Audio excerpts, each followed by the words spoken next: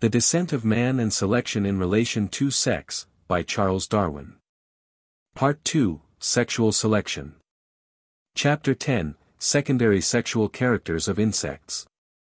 Diversified structures possessed by the males for seizing the females, differences between the sexes, of which the meaning is not understood, difference in size between the sexes, Thysanura, Diptera, Hemiptera, Homoptera, musical powers possessed by the males alone, Orthoptera, musical instruments of the males, much diversified in structure, pugnacity, colors, Neuroptera, sexual differences in color, Hymenoptera, pugnacity and odors, Coleoptera, colors, furnished with great horns, apparently as an ornament, battles, stridulating organs generally common to both sexes. In the immense class of insects the sexes sometimes differ in their locomotive organs, and often in their sense organs, as in the pectinated and beautifully plumose antennae of the males of many species. In Cloen, one of the ephemerae, the male has great pillared eyes, of which the female is entirely destitute.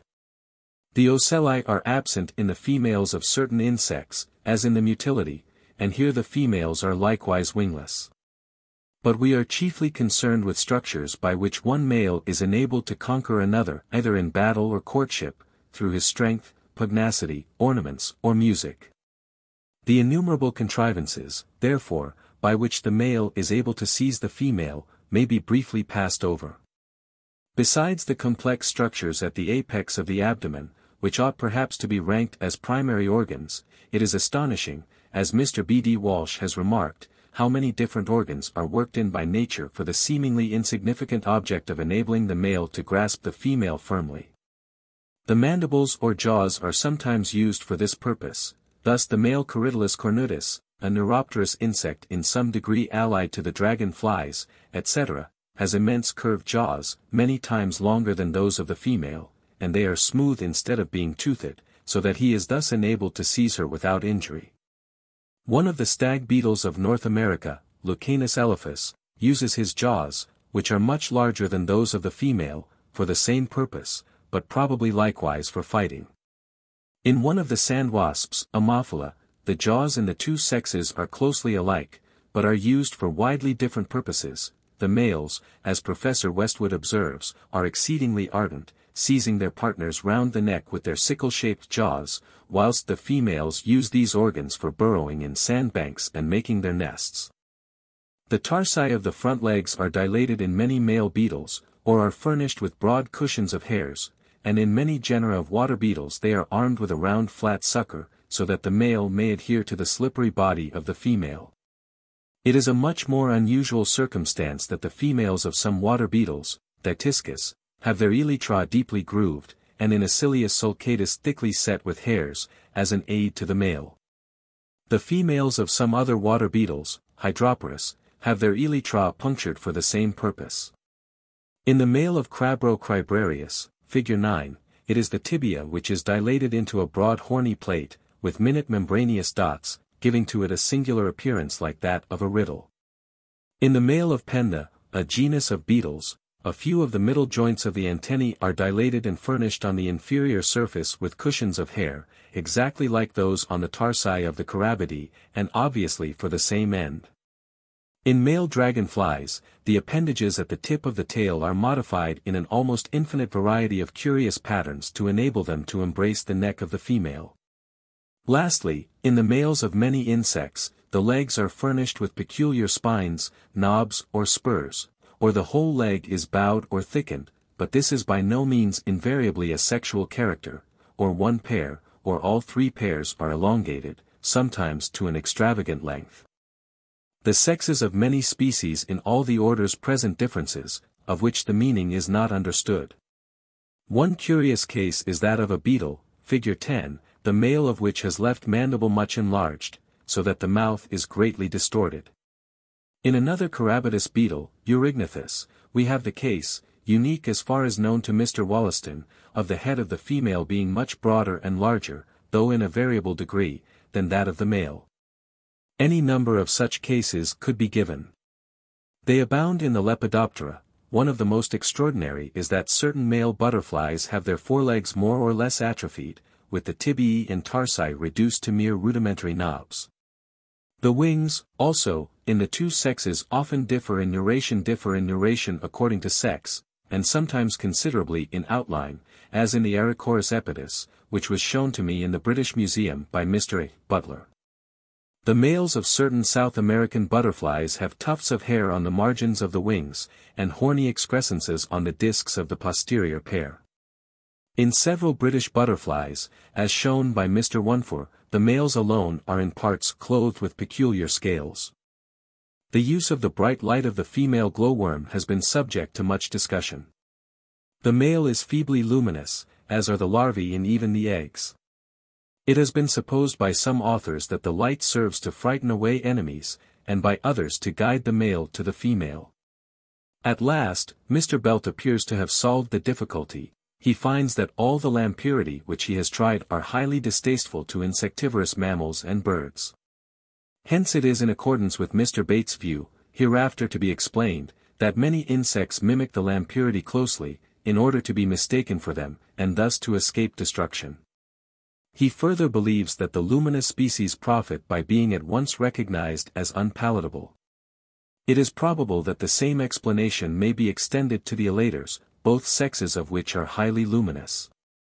It is not known why the wings of the female glowworm have not been developed, but in her present state she closely resembles a larva, and as larvae are so largely preyed on by many animals, we can understand why she has been rendered so much more luminous and conspicuous than the male, and why the larvae themselves are likewise luminous. Difference in size between the sexes. With insects of all kinds the males are commonly smaller than the females, and this difference can often be detected even in the larval state. So considerable is the difference between the male and female cocoons of the silk moth, Bombyx mori, that in France they are separated by a particular mode of weighing. In the lower classes of the animal kingdom, the greater size of the females seems generally to depend on their developing an enormous number of ova, and this may to a certain extent hold good with insects. But Dr. Wallace has suggested a much more probable explanation. He finds, after carefully attending to the development of the caterpillars of Bombyx cynthia and Yamamai, and especially to that of some dwarfed caterpillars reared from a second brood on unnatural food, that in proportion as the individual moth is finer, so is the time required for its metamorphosis longer, and for this reason the female, which is the larger and heavier insect, from having to carry her numerous eggs, will be preceded by the male, which is smaller and has less to mature. Now as most insects are short-lived, and as they are exposed to many dangers, it would manifestly be advantageous to the female to be impregnated as soon as possible.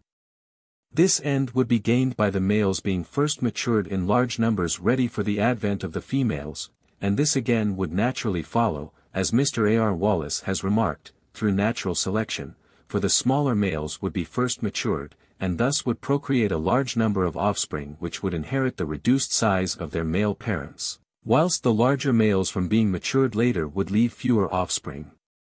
There are, however, exceptions to the rule of male insects being smaller than the females, and some of these exceptions are intelligible. Size and strength would be an advantage to the males, which fight for the possession of the females, and in these cases, as with the stag beetle, Lucanus, the males are larger than the females. There are, however, other beetles which are not known to fight together, of which the males exceed the females in size, and the meaning of this fact is not known, but in some of these cases, as with the huge dynasts and megasoma, we can at least see that there would be no necessity for the males to be smaller than the females, in order to be matured before them, for these beetles are not short-lived, and there would be ample time for the pairing of the sexes. So again, male dragonflies, Libellulidae, are sometimes sensibly larger, and never smaller, than the females, and as Mr. McLaughlin believes, they do not generally pair with the females until a week or fortnight has elapsed, and until they have assumed their proper masculine colors. But the most curious case, shewing on what complex and easily overlooked relations, so trifling a character as difference in size between the sexes may depend, is that of the aculeate Hymenoptera, for Mr. F. Smith informs me that throughout nearly the whole of this large group, the males, in accordance with the general rule, are smaller than the females, and emerge about a week before them, but amongst the bees, The males of Apis mellifica, Anthidium manicatum, and Anthophora acervorum, and amongst the fossors, the males of the Mathoca ichneumonides, are larger than the females. The explanation of this anomaly is that a marriage flight is absolutely necessary with these species, and the male requires great strength and size in order to carry the female through the air. Increased size has here been acquired in opposition to the usual relation between size and the period of development, for the males, though larger, emerge before the smaller females. We will now review the several orders, selecting such facts as more particularly concern us. The Lepidoptera, butterflies and moths, will be retained for a separate chapter. Order, Thysanura. The members of this lowly organized order are wingless, dull-colored, minute insects, with ugly, almost misshapen heads and bodies. Their sexes do not differ, but they are interesting as shewing us that the males pay sedulous court to the females even low down in the animal scale. Sir J. Lubbock says, "It is very amusing to see these little creatures, Sminthrus luteus, coquetting together. The male, which is much smaller than the female, runs round her, and they but one another, standing face to face and moving backward and forward like two playful lambs. Then the female pretends to run away and the male runs after her with a queer appearance of anger, gets in front and stands facing her again, then she turns coyly round, but he, quicker and more active, scuttles round too, and seems to whip her with his antennae, then for a bit they stand face to face, play with their antennae, and seem to be all in all to one another." Order, Diptera, flies. The sexes differ little in color. The greatest difference, known to Mr. F. Walker, is in the genus Bibio, in which the males are blackish or quite black, and the females obscure brownish-orange. The genus Elaphomia, discovered by Mr. Wallace in New Guinea, is highly remarkable, as the males are furnished with horns, of which the females are quite destitute. The horns spring from beneath the eyes, and curiously resemble those of a stag, being either branched or palmate. In one of the species, they equal the whole body in length.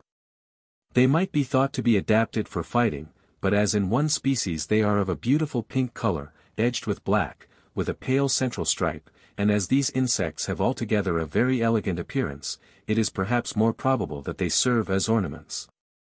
That the males of some Diptera fight together is certain. Professor Westwood has several times seen this with the Tipuli. The males of other Diptera apparently try to win the females by their music. H. Muller watched for some time two males of an Aristalis courting a female, they hovered above her, and flew from side to side, making a high humming noise at the same time. Gnats and mosquitoes, Culicidae, also seem to attract each other by humming, and Professor Mayer has recently ascertained that the hairs on the antennae of the male vibrate in unison with the notes of a tuning fork, within the range of the sounds emitted by the female. The longer hairs vibrate sympathetically with the graver notes, and the shorter hairs with the higher ones. Landois also asserts that he has repeatedly drawn down a whole swarm of gnats by uttering a particular note. It may be added that the mental faculties of the Diptera are probably higher than in most other insects, in accordance with their highly developed nervous system. Order, Hemiptera, field bugs. Mr. J. W. Douglas, who has particularly attended to the British species, has kindly given me an account of their sexual differences. The males of some species are furnished with wings, whilst the females are wingless. The sexes differ in the form of their bodies, elytra, antennae and tarsi, but as the signification of these differences are unknown, they may be here passed over. The females are generally larger and more robust than the males. With British, and, as far as Mr. Douglas knows, with exotic species, the sexes do not commonly differ much in color, but in about 6 British species the male is considerably darker than the female, and in about 4 other species the female is darker than the male. Both sexes of some species are beautifully colored, and as these insects emit an extremely nauseous odor, their conspicuous colors may serve as a signal that they are unpalatable to insectivorous animals. In some few cases their colors appear to be directly protective. Thus Professor Hoffman informs me that he could hardly distinguish a small pink and green species from the buds on the trunks of lime trees, which this insect frequents. Some species of Reduvidae make a stridulating noise, and, in the case of Pirate stridulus, this is said to be affected by the movement of the neck within the prothoracic cavity. According to Westering, Reduvius personatus also stridulates. But I have no reason to suppose that this is a sexual character, excepting that with non-social insects there seems to be no use for sound-producing organs, unless it be as a sexual call. Order, Homoptera. Everyone who has wandered in a tropical forest must have been astonished at the din made by the male cicadae. The females are mute, as the Grecian poet Xenarchus says, happy the cicadas live, since they all have voiceless wives. The noise thus made could be plainly heard on board the Beagle, when anchored at a quarter of a mile from the shore of Brazil, and Captain Hancock says it can be heard at the distance of a mile. The Greeks formerly kept, and the Chinese now keep these insects in cages for the sake of their song, so that it must be pleasing to the ears of some men. The Cicadidae usually sing during the day, whilst the Fulguridae appear to be night songsters. The sound, according to Landois, is produced by the vibration of the lips of the spiracles, which are set into motion by a current of air emitted from the tracheae, but this view has lately been disputed.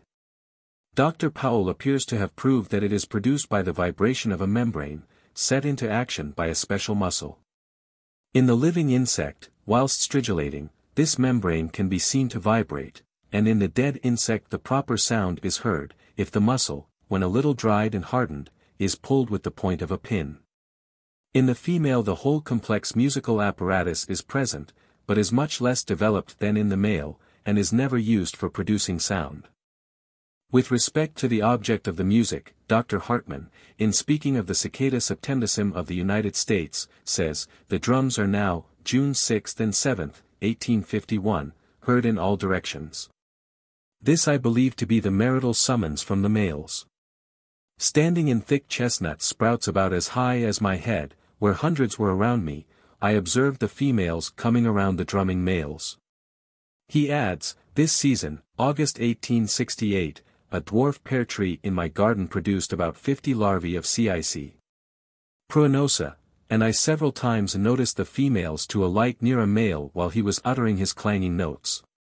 Fritz Muller writes to me from Brazil that he has often listened to a musical contest between 2 or 3 males of a species with a particularly loud voice, seated at a considerable distance from each other. As soon as one had finished his song, another immediately began, and then another.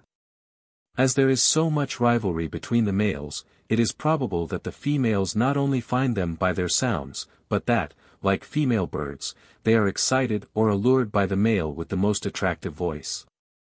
I have not heard of any well-marked cases of ornamental differences between the sexes of the Homoptera.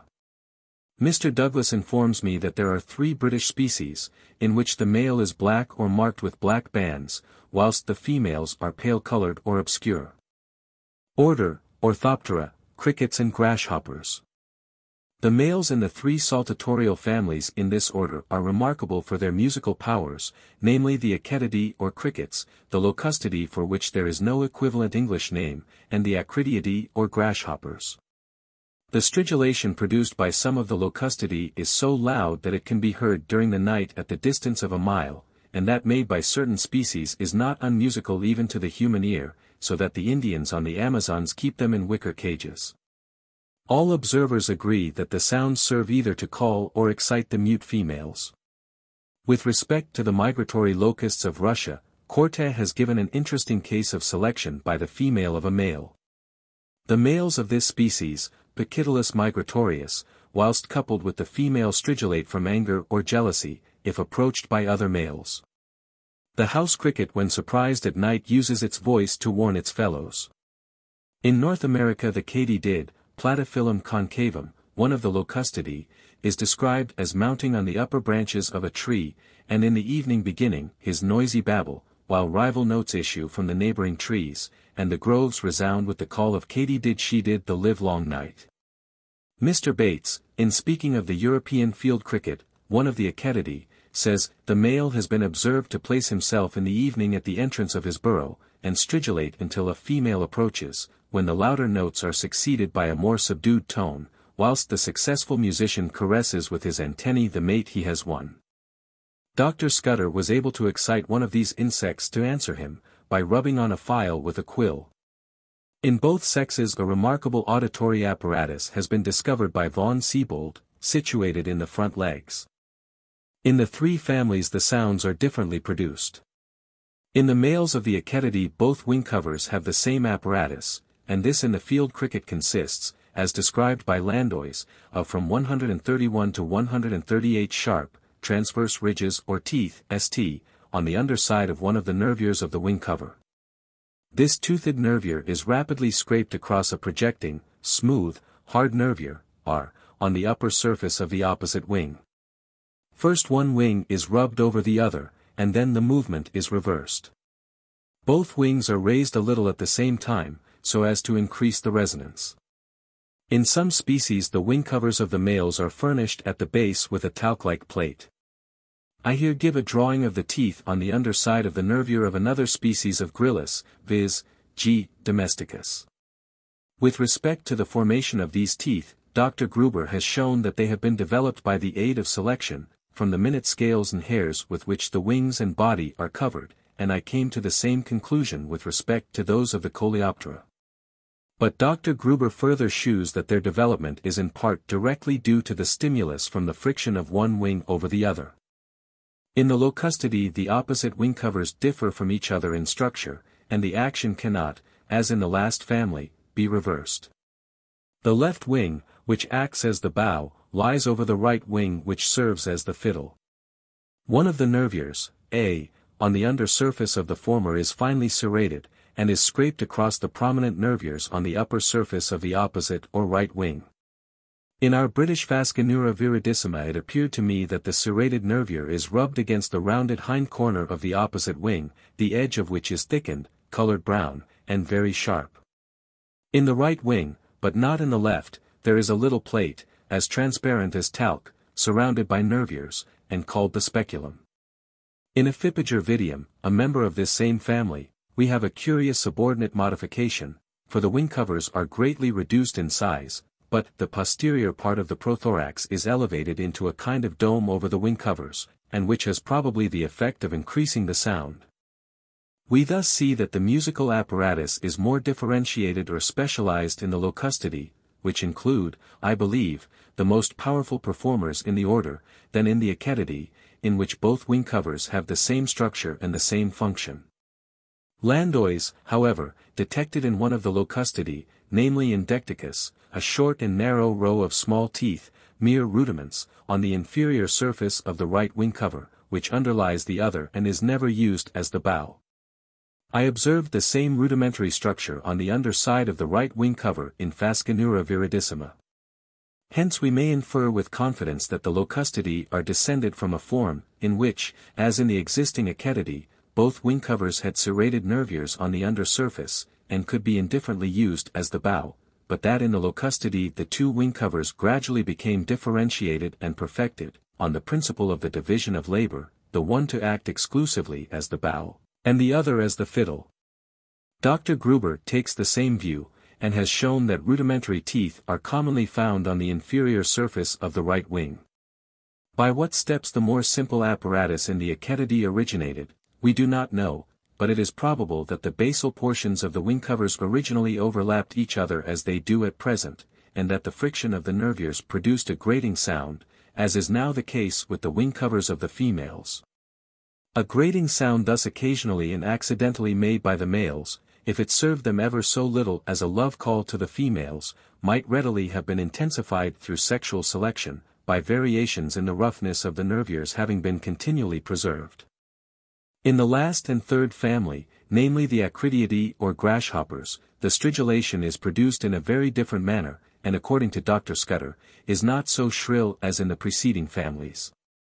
The inner surface of the femur is furnished with a longitudinal row of minute, elegant, lancet-shaped, elastic teeth, from 85 to 93 in number, and these are scraped across the sharp, projecting nervures on the wing covers, which are thus made to vibrate and resound. Harris says that when one of the males begins to play, he first bends the shank of the hind leg beneath the thigh, where it is lodged in a furrow designed to receive it, and then draws the leg briskly up and down. He does not play both fiddles together, but alternately, first upon one and then on the other. In many species, the base of the abdomen is hollowed out into a great cavity which is believed to act as a resounding board. In Numera, figure 15, as African genus belonging to the same family, we meet with a new and remarkable modification. In the males a small notched ridge projects obliquely from each side of the abdomen, against which the hind femora are rubbed. As the male is furnished with wings, the female being wingless, it is remarkable that the thighs are not rubbed in the usual manner against the wing covers, but this may perhaps be accounted for by the unusually small size of the hind legs. I have not been able to examine the inner surface of the thighs, which, judging from analogy, would be finely serrated. The species of Numera have been more profoundly modified for the sake of stridulation than any other orthopterous insect, for in the male the whole body has been converted into a musical instrument, being distended with air, like a great pellucid bladder, so as to increase the resonance. Mr. Tryman informs me that at the Cape of Good Hope these insects make a wonderful noise during the night. In the three foregoing families, the females are almost always destitute of an efficient musical apparatus. But there are a few exceptions to this rule, for Dr. Gruber has shown that both sexes of Ephippigir vidium are thus provided, though the organs differ in the male and female to a certain extent. Hence we cannot suppose that they have been transferred from the male to the female, as appears to have been the case with the secondary sexual characters of many other animals. They must have been independently developed in the two sexes, which no doubt mutually call to each other during the season of love. In most other locustidae, but not according to Landois Indecticus, the females have rudiments of the stridulatory organs proper to the male, from whom it is probable that these have been transferred. Landois also found such rudiments on the under surface of the wing covers of the female Achetidae, and on the femora of the female Acridiidae. In the Homoptera, also, the females have the proper musical apparatus in a functionless state, and we shall hereafter meet in other divisions of the animal kingdom with many instances of structures proper to the male being present in a rudimentary condition in the female. Landois has observed another important fact, namely, that in the females of the Acridiidae, the stridulating teeth on the femora remain throughout life in the same condition in which they first appear during the larval state in both sexes. In the males, on the other hand, they become further developed, and acquire their perfect structure at the last molt, when the insect is mature and ready to breed. From the facts now given, we see that the means by which the males of the Orthoptera produce their sounds are extremely diversified, and are altogether different from those employed by the Homoptera. But throughout the animal kingdom we often find the same object gained by the most diversified means. This seems due to the whole organization having undergone multifarious changes in the course of ages, and as part after part very different variations were taken advantage of for the same general purpose. The diversity of means for producing sound in the three families of the Orthoptera and in the Homoptera impresses the mind with the high importance of these structures to the males, for the sake of calling or alluring the females. We need feel no surprise at the amount of modification which the Orthoptera have undergone in this respect, as we now know, from Dr. Scudder's remarkable discovery, that there has been more than ample time. This naturalist has lately found a fossil insect in the Devonian formation of New Brunswick, which is furnished with the well-known tympanum or stridulating apparatus of the male Locustidae. The insect, though in most respects related to the Neuroptera, appears, as is so often the case with very ancient forms, to connect the two related orders of the Neuroptera and Orthoptera. I have but little more to say on the Orthoptera. Some of the species are very pugnacious. When two male field crickets, Gryllus campestris, are confined together, they fight till one kills the other, and the species of mantis are described as maneuvering with their sword-like front limbs, like hussars with their sabers. The Chinese keep these insects in little bamboo cages, and match them like gamecocks. With respect to color, some exotic locusts are beautifully ornamented, the posterior wings being marked with red, blue, and black, but as throughout the order the sexes rarely differ much in color, it is not probable that they owe their bright tints to sexual selection. Conspicuous colors may be of use to these insects, by giving notice that they are unpalatable. Thus it has been observed that a bright-colored Indian locust was invariably rejected when offered to birds and lizards. Some cases, however, are known of sexual differences in color in this order. The male of an American cricket is described as being as white as ivory, whilst the female varies from almost white to greenish-yellow or dusky. Mr. Walsh informs me that the adult male of Spectrum femeratum, one of the Phasmidae, is of a shining brownish-yellow color, the adult female being of a dull, opaque, cinereous brown, the young of both sexes being green. Lastly, I may mention that the male of one curious kind of cricket is furnished with a long membranous appendage, which falls over the face like a veil, but what its use may be, is not known. Order, Neuroptera. Little need here be said, except as to color. In the Ephemeridae the sexes often differ slightly in their obscure tints, but it is not probable that the males are thus rendered attractive to the females. The Libellulidae, or dragonflies, are ornamented with splendid green, blue, yellow, and vermilion metallic tints, and the sexes often differ. Thus, as Professor Westwood remarks, the males of some of the Agrionidae are of a rich blue with black wings, whilst the females are fine green with colorless wings. But in Agrion ramburii these colors are exactly reversed in the two sexes. In the extensive N. American genus of Heterina, the males alone have a beautiful carmine spot at the base of each wing. In Anax junius the basal part of the abdomen in the male is a vivid ultramarine blue, and in the female grass green. In the allied genus Gomphus, on the other hand, and in some other genera, the sexes differ but little in color. In closely allied forms throughout the animal kingdom, similar cases of the sexes differing greatly, or very little, or not at all, are of frequent occurrence. Although there is so wide a difference in color between the sexes of many Libellulidae, it is often difficult to say which is the more brilliant, and the ordinary coloration of the two sexes is reversed, as we have just seen, in one species of Agrion. It is not probable that their colors in any case have been gained as a protection. Mr. McLaughlin, who has closely attended to this family, writes to me that dragonflies, the tyrants of the insect world, are the least liable of any insect to be attacked by birds or other enemies, and he believes that their bright colors serve as a sexual attraction.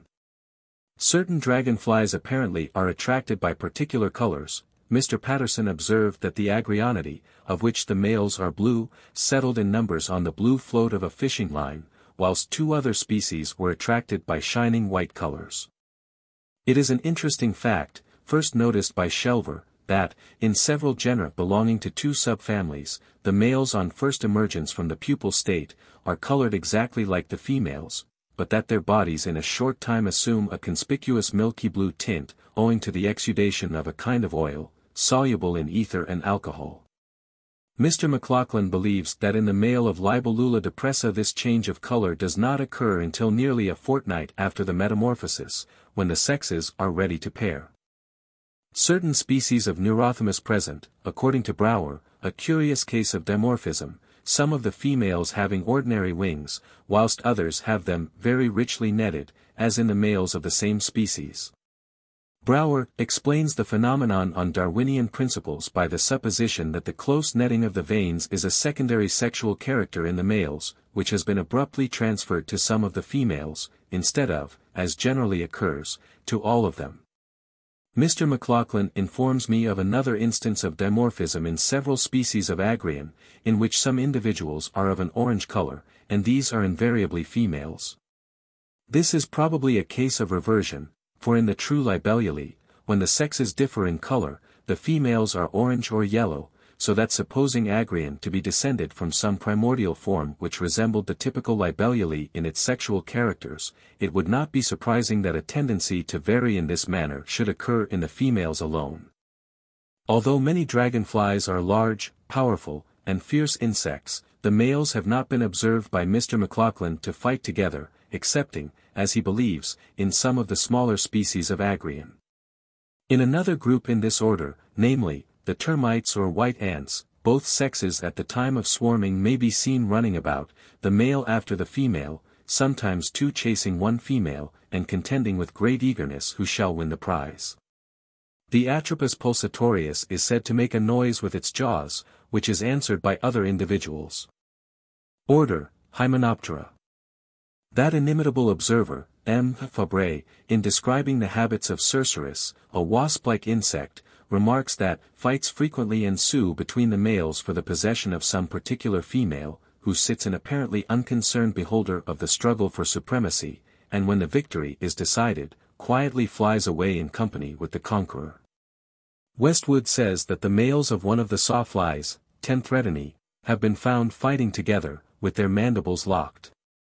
As M. Fabre speaks of the males of Cerceris striving to obtain a particular female, it may be well to bear in mind that insects belonging to this order have the power of recognizing each other after long intervals of time, and are deeply attached. For instance, Pierre Huber, whose accuracy no one doubts, separated some ants, and when, after an interval of 4 months, they met others which had formerly belonged to the same community, they recognized and caressed one another with their antennae. Had they been strangers they would have fought together. Again, when 2 communities engage in a battle, the ants on the same side sometimes attack each other in the general confusion, but they soon perceive their mistake, and the one ant soothes the other. In this order slight differences in color, according to sex, are common, but conspicuous differences are rare except in the family of bees, yet both sexes of certain groups are so brilliantly colored, for instance in Chrysis, in which vermilion and metallic greens prevail, that we are tempted to attribute the result to sexual selection. In the Ichneumonidae, according to Mr. Walsh, the males are almost universally lighter colored than the females. On the other hand, in the Tenthredinidae the males are generally darker than the females.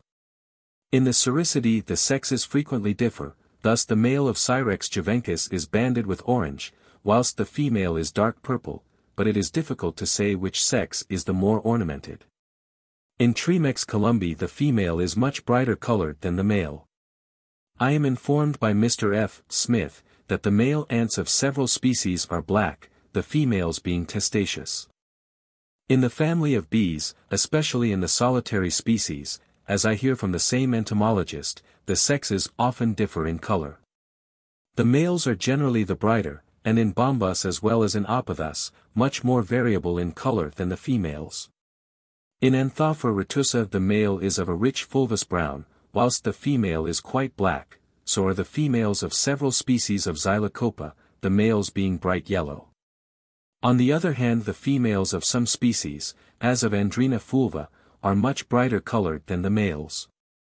Such differences in color can hardly be accounted for by the males being defenseless and thus requiring protection, whilst the females are well defended by their stings. H. Muller, who has particularly attended to the habits of bees, attributes these differences in color in chief part to sexual selection. That bees have a keen perception of color is certain. He says that the males search eagerly and fight for the possession of the females, and he accounts through such contests for the mandibles of the males being in certain species larger than those of the females. In some cases the males are far more numerous than the females, either early in the season, or at all times and places, or locally, whereas the females in other cases are apparently in excess. In some species the more beautiful males appear to have been selected by the females, and in others the more beautiful females by the males. Consequently in certain genera, the males of the several species differ much in appearance, whilst the females are almost indistinguishable, in other genera the reverse occurs. H. Muller believes that the colors gained by one sex through sexual selection have often been transferred in a variable degree to the other sex, just as the pollen-collecting apparatus of the female has often been transferred to the male, to whom it is absolutely useless. M. Perrier in his article La sélection sexuelle d'après Darwin, without apparently having reflected much on the subject, objects that as the males of social bees are known to be produced from unfertilized ova, they could not transmit new characters to their male offspring. This is an extraordinary objection. A female bee fertilized by a male, which presented some character facilitating the union of the sexes, or rendering him more attractive to the female, would lay eggs which would produce only females, but these young females would next year produce males, and will it be pretended that such males would not inherit the characters of their male grandfathers? To take a case with ordinary animals as nearly parallel as possible, if a female of any white quadruped or bird were crossed by a male of a black breed, and the male and female offspring were paired together, will it be pretended that the grandchildren would not inherit a tendency to blackness from their male grandfather? The acquirement of new characters by the sterile worker bees is a much more difficult case, but I have endeavored to shew in my Origin of Species, how these sterile beings are subjected to the power of natural selection. Mutilla europea makes a stridulating noise, and according to Garreau both sexes have this power. He attributes the sound to the friction of the third and preceding abdominal segments, and I find that these surfaces are marked with very fine concentric ridges, but so is the projecting thoracic collar into which the head articulates, and this collar, when scratched with the point of a needle, emits the proper sound. It is rather surprising that both sexes should have the power of stridulating, as the male is winged and the female wingless.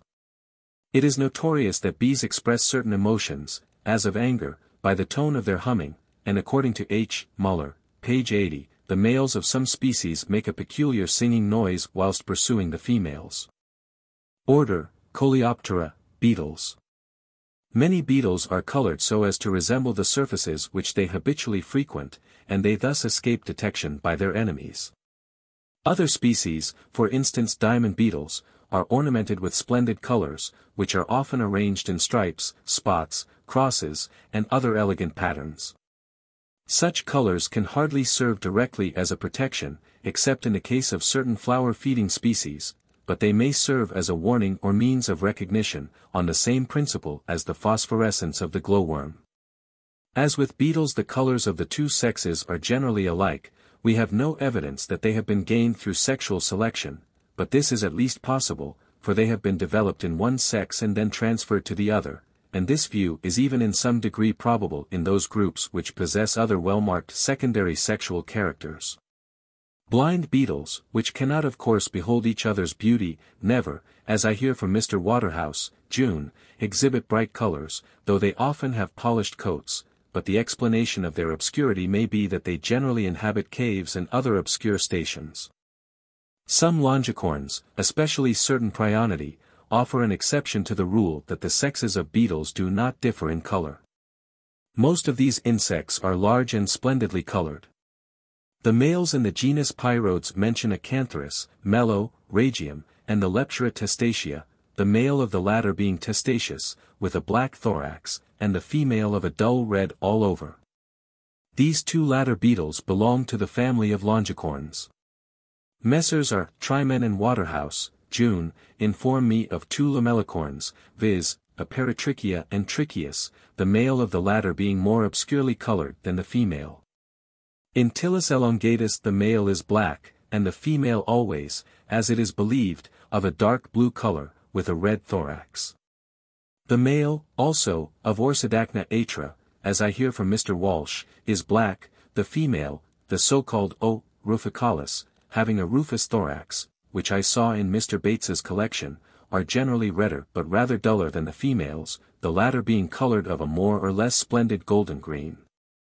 On the other hand, in one species the male is golden green, the female being richly tinted with red and purple.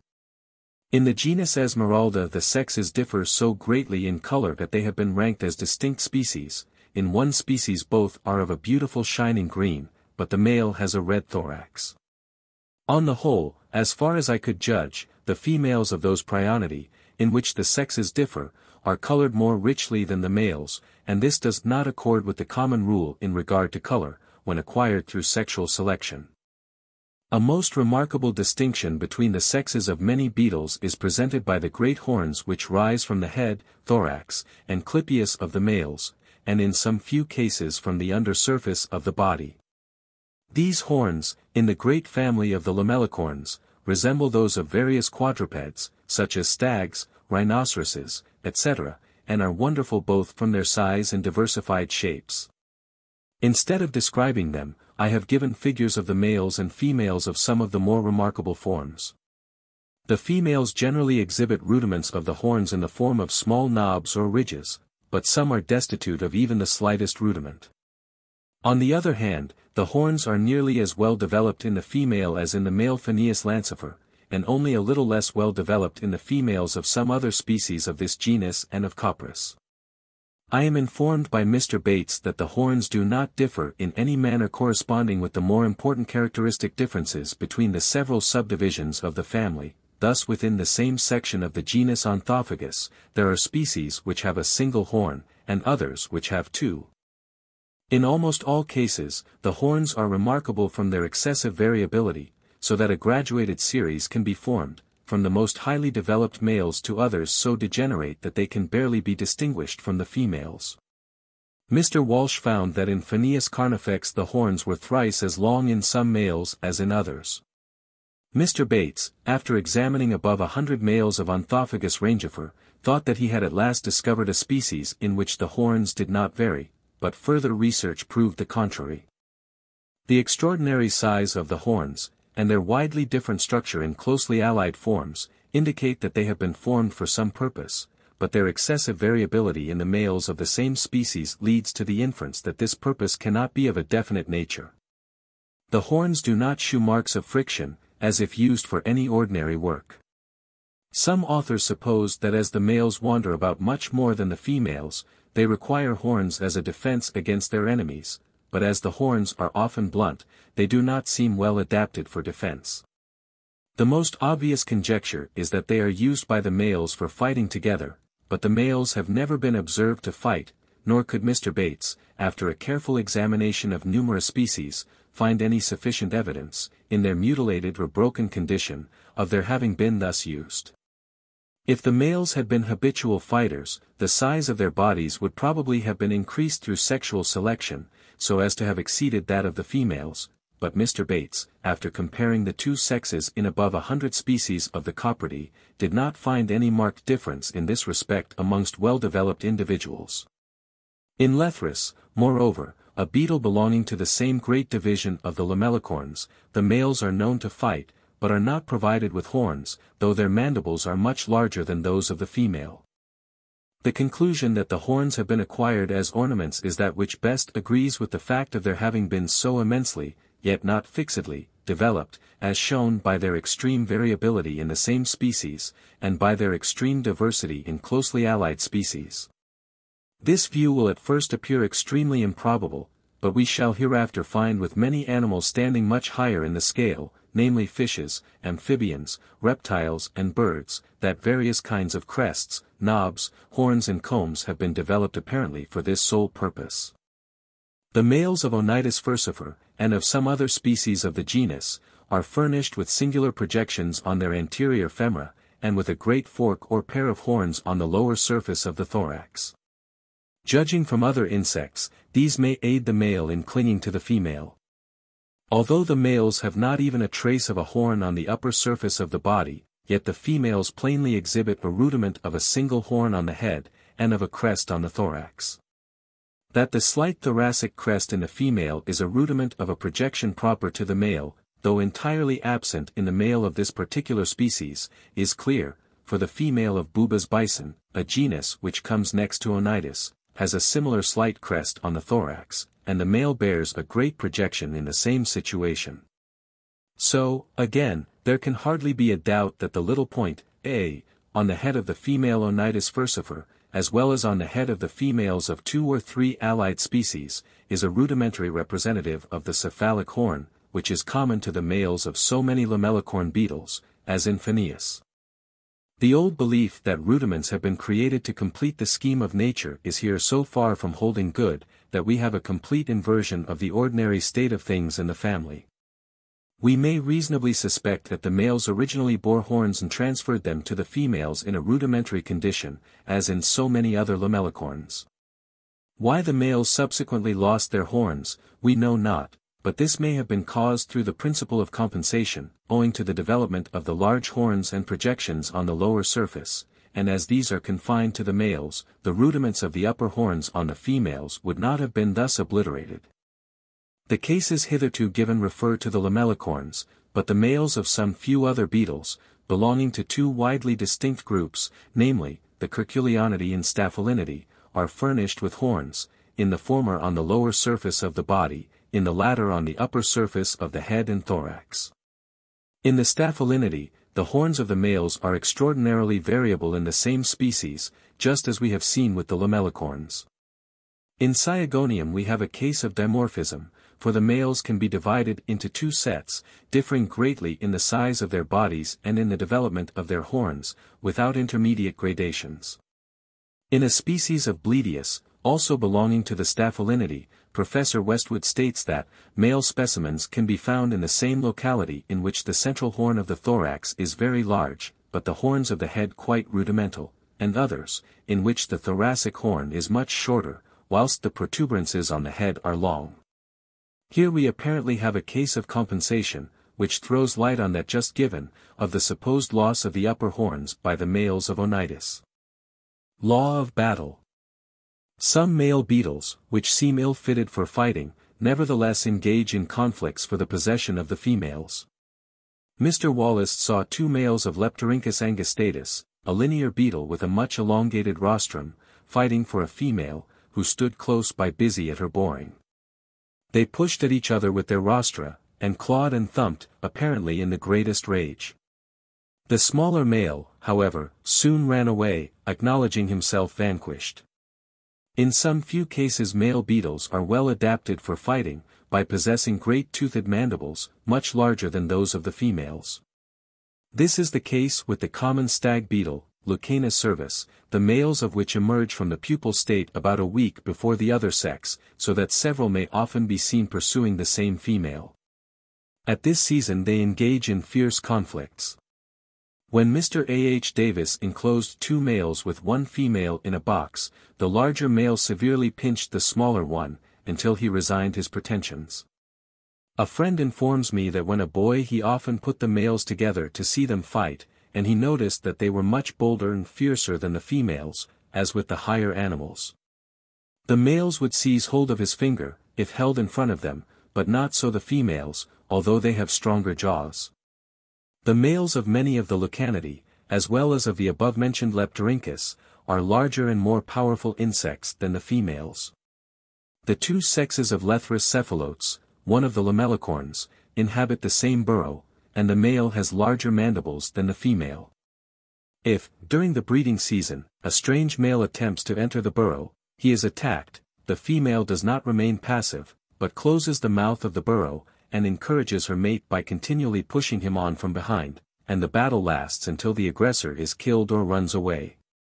The two sexes of another lamellicorn beetle, the Atuchus cicatricosus, live in pairs, and seem much attached to each other. The male excites the females to roll the balls of dung in which the ova are deposited, and if she is removed, he becomes much agitated.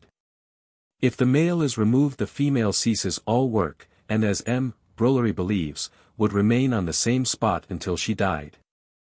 The great mandibles of the male Lucanidae are extremely variable both in size and structure, and in this respect resemble the horns on the head and thorax of many male lamellicorns and Staphylinidae.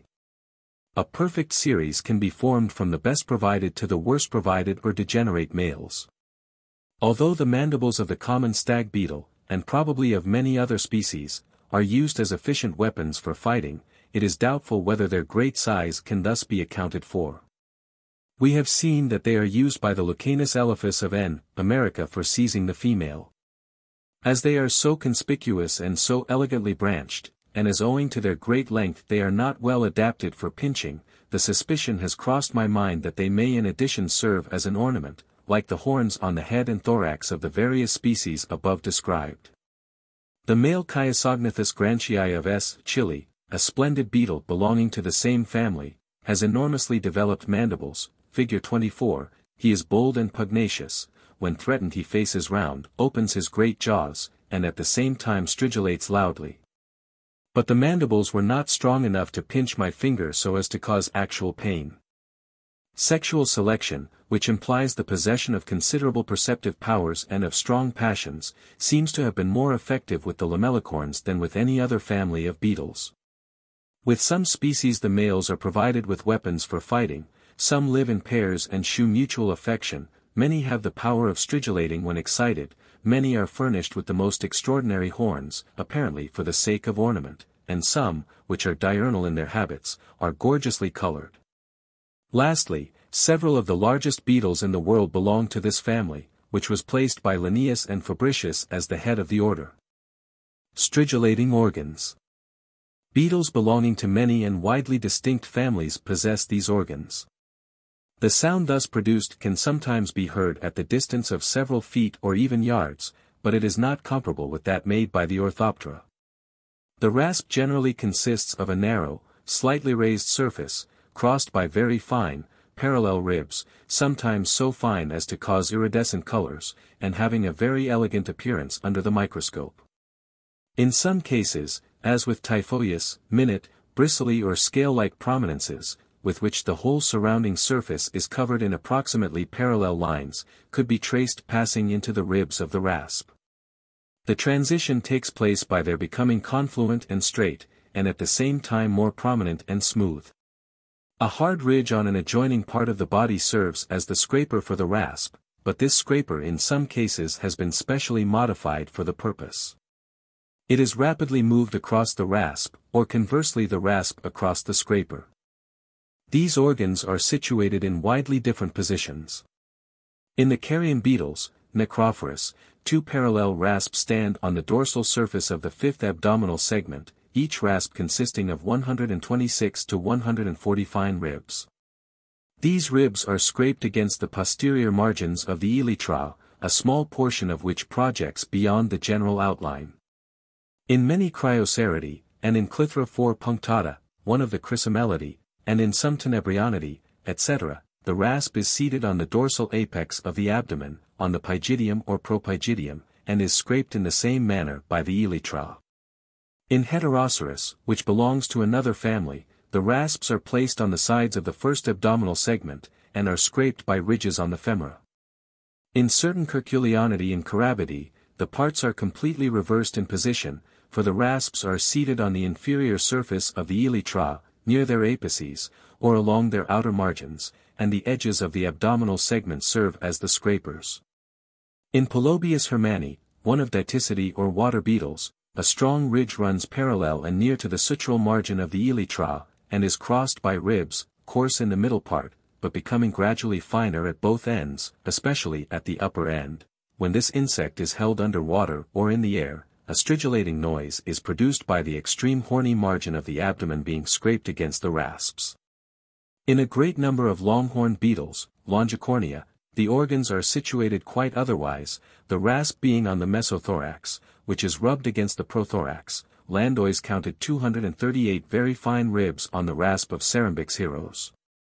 Many lamellicorns have the power of stridulating, and the organs differ greatly in position. Some species stridulate very loudly, so that when Mr. F. Smith caught a Trox sabulosus, a gamekeeper, who stood by, thought he had caught a mouse, but I failed to discover the proper organs in this beetle. In Geotrops and Typhoeus, a narrow ridge runs obliquely across the coxa of each hind leg, having in G. stercorarius 84 ribs, which is scraped by a specially projecting part of one of the abdominal segments.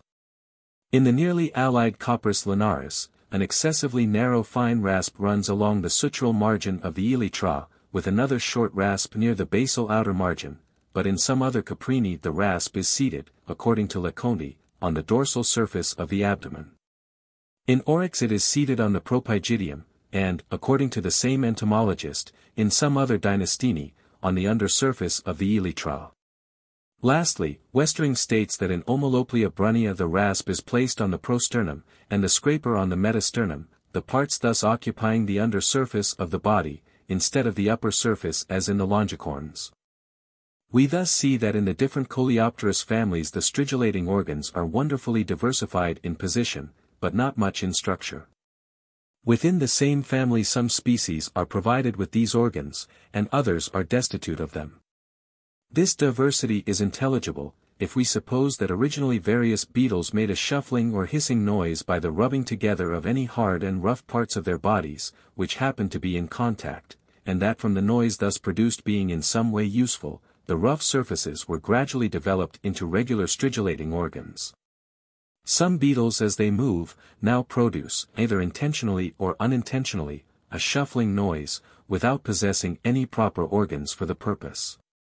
Mr. Wallace informs me that the Euchirus longimanus, the lamellicorn, with the anterior legs wonderfully elongated in the male, makes, whilst moving, a low hissing sound by the protrusion and contraction of the abdomen, and when seized it produces a grating sound by rubbing its hind legs against the edges of the elytra. The hissing sound is clearly due to a narrow rasp running along the sutural margin of each elytron, and I could likewise make the grating sound by rubbing the shagreen surface of the femur against the granulated margin of the corresponding elytron, but I could not here detect any proper rasp, nor is it likely that I could have overlooked it in so large an insect.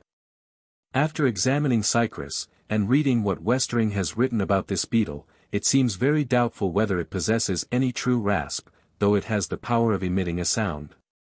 From the analogy of the Orthoptera and Homoptera, I expected to find the stridulating organs in the Coleoptera differing according to sex, but Landois, who has carefully examined several species, observed no such difference, nor did Westering, nor did Mr. G. R. Crotch in preparing the many specimens which he had the kindness to send me.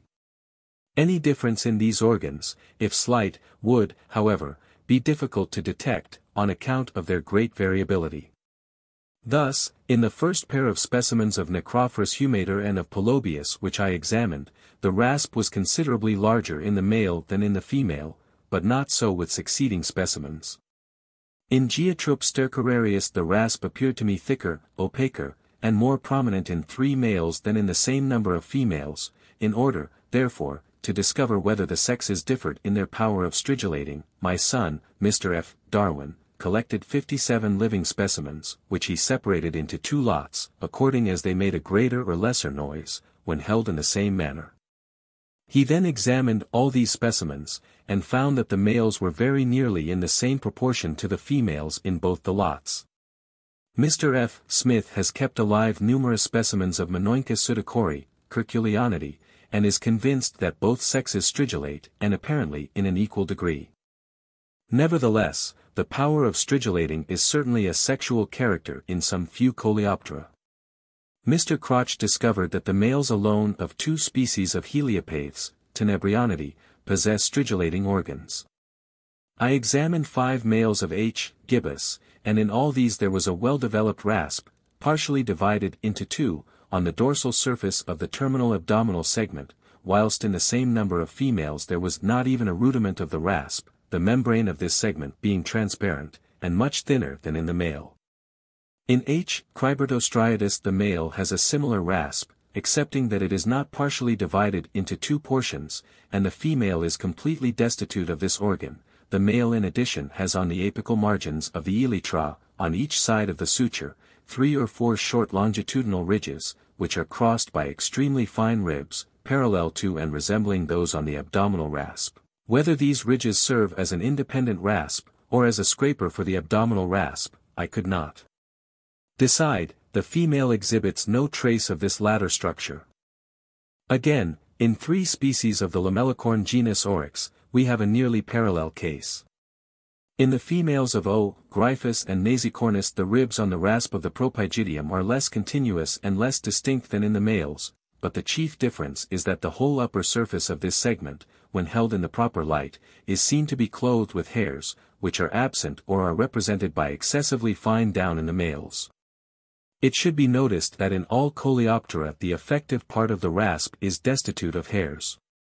In O. senegalensis the difference between the sexes is more strongly marked, and this is best seen when the proper abdominal segment is cleaned and viewed as a transparent object. In the female the whole surface is covered with little separate crests, bearing spines, whilst in the male these crests in proceeding towards the apex, become more and more confluent, regular, and naked, so that 3/4 of the segment is covered with extremely fine parallel ribs, which are quite absent in the female. In the females, however, of all 3 species of Oryx, a slight grating or stridulating sound is produced, when the abdomen of a softened specimen is pushed backwards and forwards. In the case of the Heliopathes and Oryx there can hardly be a doubt that the males stridulate in order to call or to excite the females, but with most beetles the stridulation apparently serves both sexes as a mutual call. Beetles stridulate under various emotions, in the same manner as birds use their voices for many purposes besides singing to their mates. The great Chiasognathus stridulates in anger or defiance. Many species do the same from distress or fear, if held so that they cannot escape, by striking the hollow stems of trees in the Canary Islands. Messrs. Wollaston and Crotch were able to discover the presence of beetles belonging to the genus Acales by their stridulation. Lastly, the male Atuchus stridulates to encourage the female in her work, and from distress when she is removed. Some naturalists believe that beetles make this noise to frighten away their enemies, but I cannot think that a quadruped or bird, able to devour a large beetle, would be frightened by so slight a sound. The belief that the stridulation serves as a sexual call is supported by the fact that death ticks, Anobium tessellatum, are well known to answer each other's ticking, and, as I have myself observed, a tapping noise artificially made. Mr. Doubleday also informs me that he has sometimes observed a female ticking, and in an hour or two afterwards has found her united with a male, and on one occasion surrounded by several males. Finally, it is probable that the two sexes of many kinds of beetles were at first enabled to find each other by the slight shuffling noise produced by the rubbing together of the adjoining hard parts of their bodies, and that as those males or females which made the greatest noise succeeded best in finding partners. Rugosities on various parts of their bodies were gradually developed by means of sexual selection into true stridulating organs.